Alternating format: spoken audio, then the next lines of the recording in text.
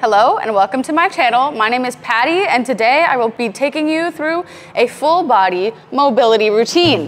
This is not necessarily the best mobility routine. There is no best routine, but I like this one. This is pretty much my favorite exercises that I do before I work out.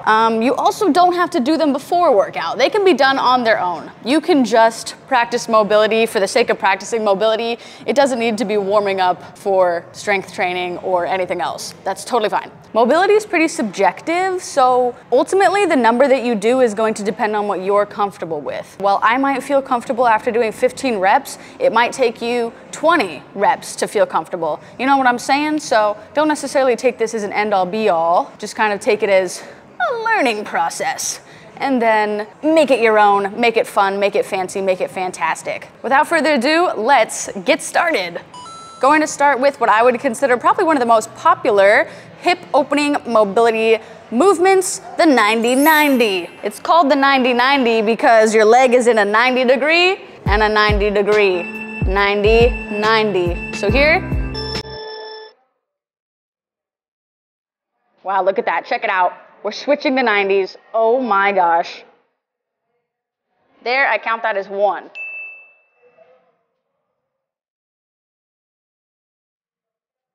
2.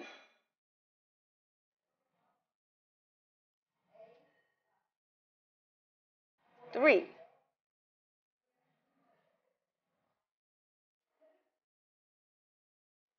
4.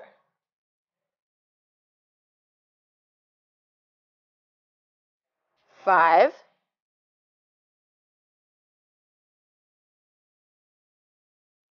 6.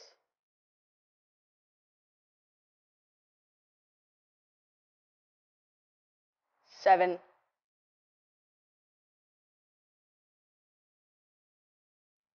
8.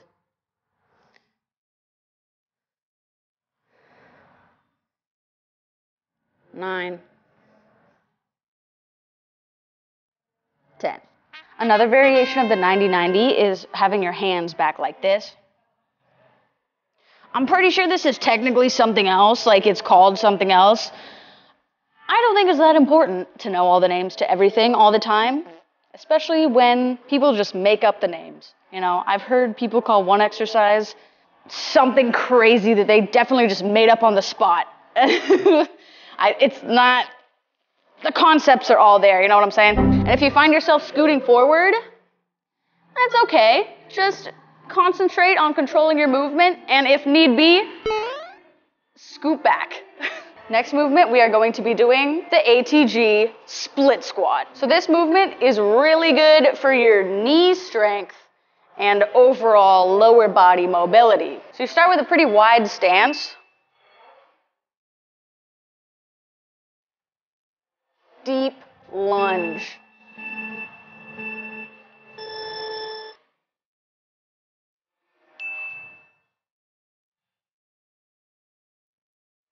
These can also be weighted. You can just hold little dumbbells. You could weight it from your shoulders. You could wear a weight vest. It can be weighted many different ways. I would focus, especially at the beginning, more on the quality over the weight bearing though.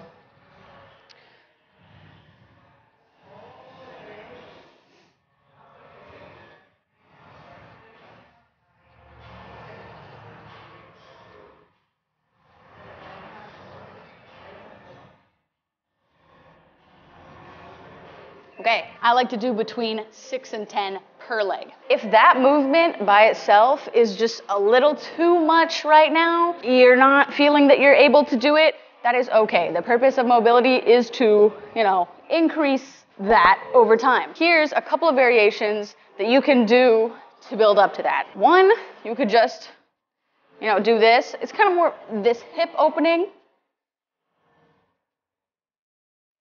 Very nice, slow controlled.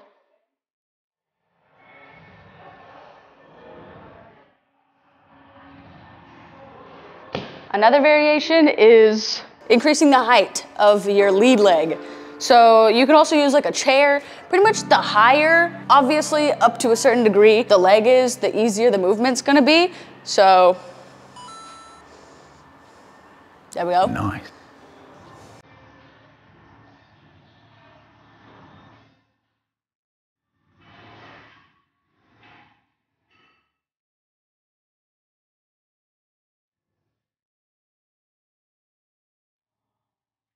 Okay, so that was 6 each leg. I did show it with the progression for the left leg, but if you can do it without needing the progression, do it without the progression. And 6 each leg, or again, just feel it out. Whatever feels good for you, feeling warmed up, that is the number you want to do. It doesn't have to be super strict. Okay, next movement, we are going to be doing the Cossack squat. So basically, it's like a super deep side lunge. I feel most of this stretch in my hamstring. You might feel it somewhere else though. Starting position.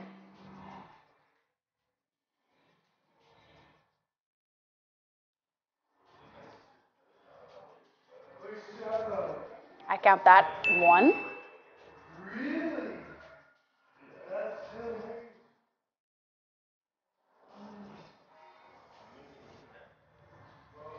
2.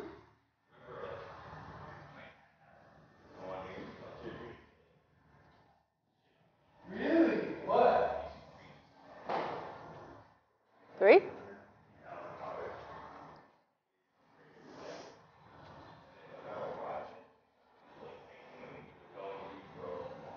4.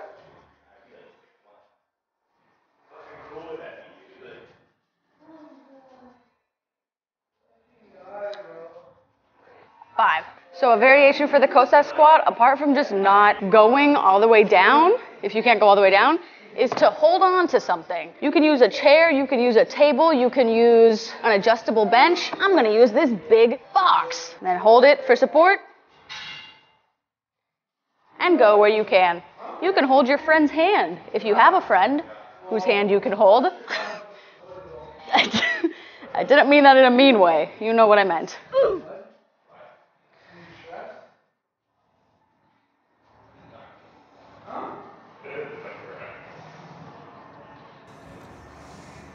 Next, we're going to do the deep squat into hamstring stretch movement.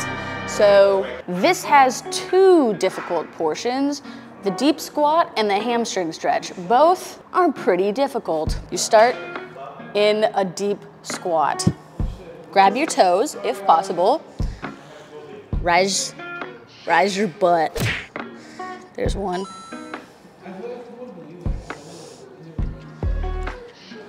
2.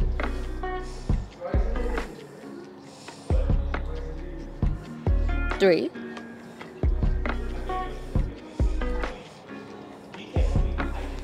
4.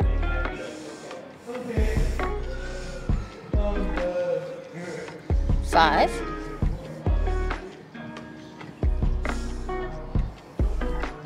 6. 7.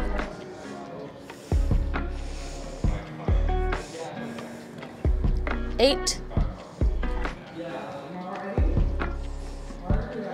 9. 10. And here is a variation for that, both if you can't get that deep in your squat and if you're not able to touch your toes yet, here's something you can try. This movement, very difficult for people, even based on just physiology alone. Sometimes people's legs are proportioned in a way that makes this position difficult. Just go where you can. Straighten. This is a good progression. Eventually, maybe you get a little lower. Feel it, the progression. We're progressing. We're progressing. Okay, moving on to some mobility of this region, the thoracic area. Thoracic twist. Start lifting up. Threading the needle. Needle threaded. Nice. Feeling a good stretch in your upper back.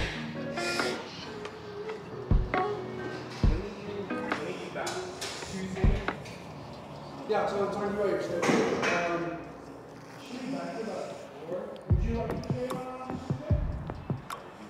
Reaching please, upward.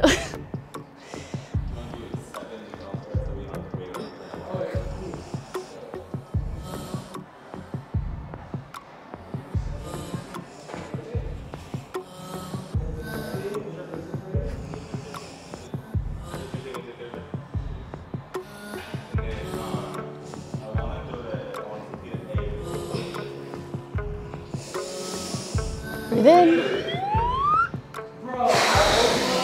Breathe out. Other side. Breathing in. Breathing out.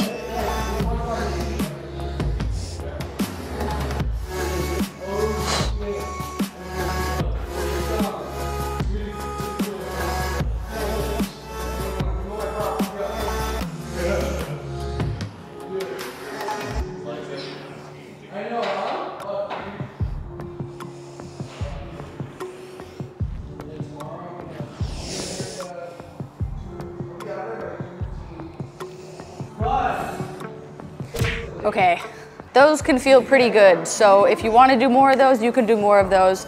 But I feel like 5 to 6, between 5 and 10 slow movements each side is usually enough for me, especially with everything else together. But maybe if you were only going to do that, maybe you want to do a bit more. It's really feel it out. Listen to your body. Your body is more intelligent than you give it credit for a lot of times. So yes. Next, we're going to do everybody's favorite, cat-cow. I know this one can be awkward. It's notorious, even infamous, but it is a really great exercise. So I'm gonna show you 2 variations. One, classic cat-cow. Cat. Feeling the pull up through the shoulders. And then breathe out.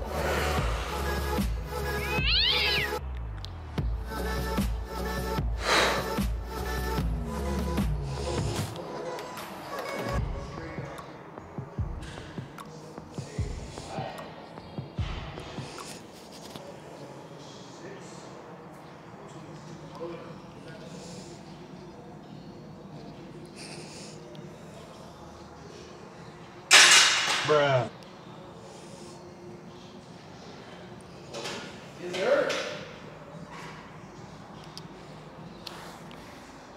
That was 5, I think. Another variation that's also good that I find is less awkward because your butt is not in the air is a shoulder cat-cow. You can pretty much do a cat-cow with every little segment of your back, but the lower one's like the hardest one. Anyway, the shoulder cat-cow. Reach up through your shoulders.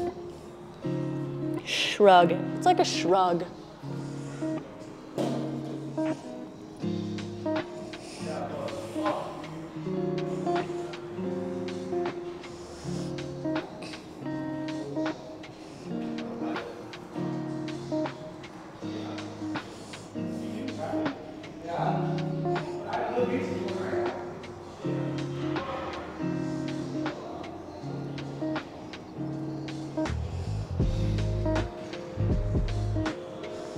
Okay, and then I'm not even gonna attempt.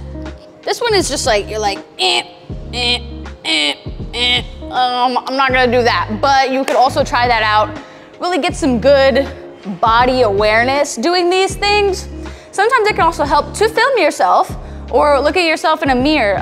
For me at least, that helps create the mind-muscle connection, is looking at these things. Okay, next we are going to do child's pose and seal pose. I'm pretty sure those are like the yoga names for them. I don't do yoga, so pardon me if there's a different name, but this is what I call these stretches. I'm 100% positive there are other names for these stretches. This one's a lat stretch, and then this one's like an abdominal stretch. So, getting started. I like to start in the seal just to get my positioning. You can start in the other one. So you start here, breathe in as you go up. Breathing in, and then breathe out. Really stretch forward. You should be feeling this in your lats. It feels amazing. And then return.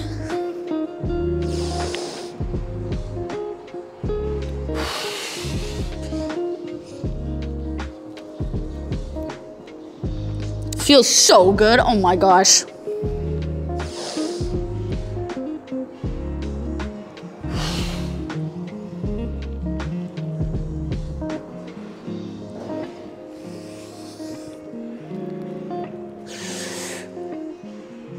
Stretching up like a seal, ready for that circus ball to hit you in the face.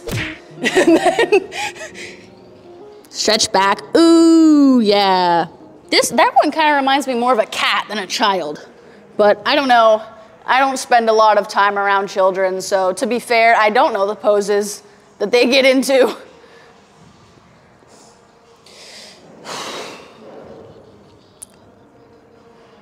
Okay, that was 5. You can do more, but that is enough.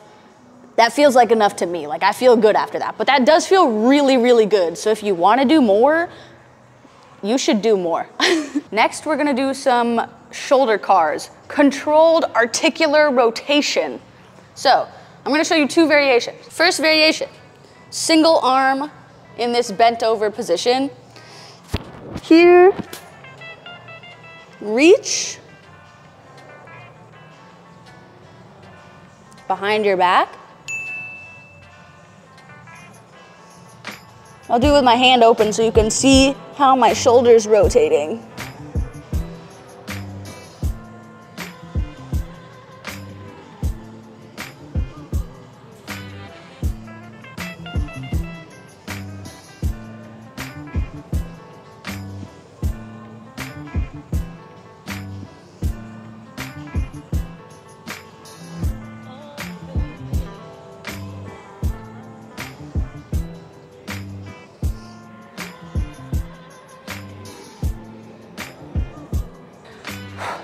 Other single arm.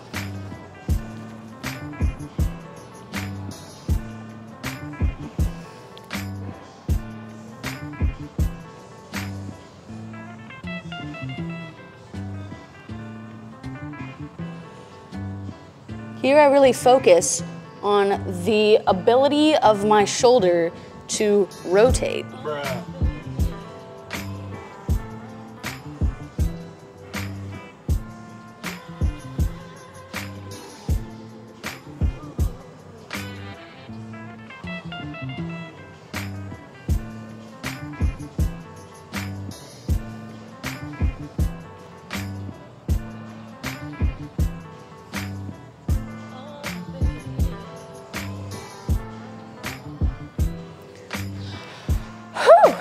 I did a really bad job of breathing in that one. I was not breathing. Make sure you're breathing.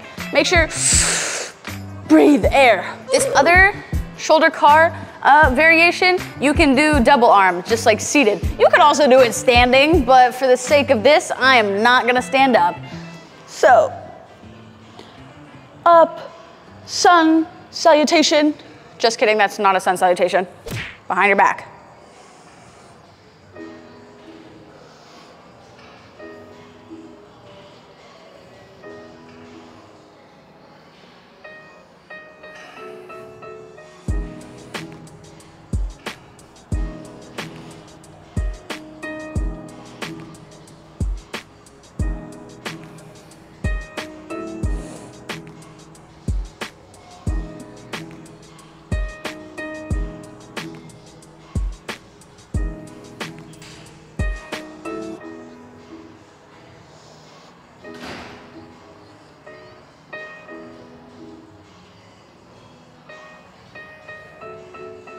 Okay, that was those 2 variations. I wouldn't say one is better than the other one. I usually do the single arm one just because, I don't know, that's the one I usually like to do, but you can do whichever one you want. Last but not least, we are going to be doing some supine angels. Here I have a foam roller. You don't necessarily have to use a foam roller, but the foam roller feels really, really good. So if you have the option, I would say go for it. Foam roller. I'll show you without the foam roller too, but I'm pretty sure you're gonna understand what to do without it. Lay on the foam roller. Like I said in a previous video, sacrifice. Arms out to the side. Stretch up. Ooh, yeah.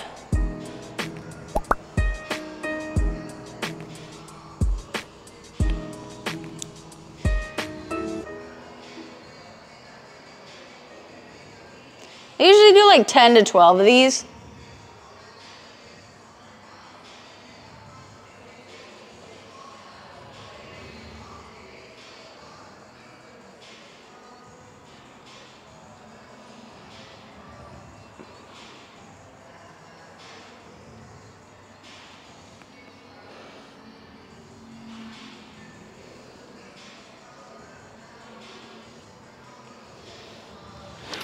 I'm gonna do the last 6 just on the ground, the way that nature intended.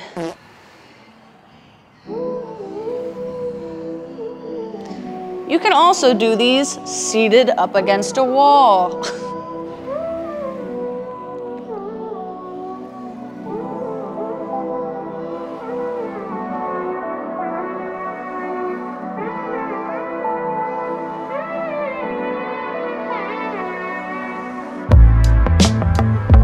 Also relatively self-explanatory, wall angels.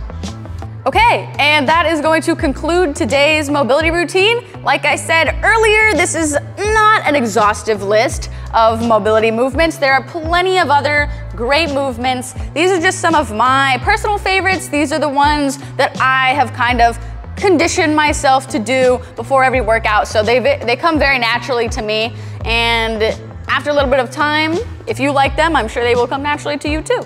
If this didn't feel like it was enough for you, that's also fine. The numbers are very subjective. You can do more. By all means, please don't get started in a workout if you're not comfortable and feeling ready to work out. Please don't forget to like and subscribe. I'd really appreciate that. Drop a comment. Let me know what you thought about this mobility routine. Let me know if you already do these movements, if you like these movements, if you're not a fan of these movements. I appreciate all of your feedback always. And with that being said, I hope you have a great time and a wonderful workout if you're about to work out. Adios.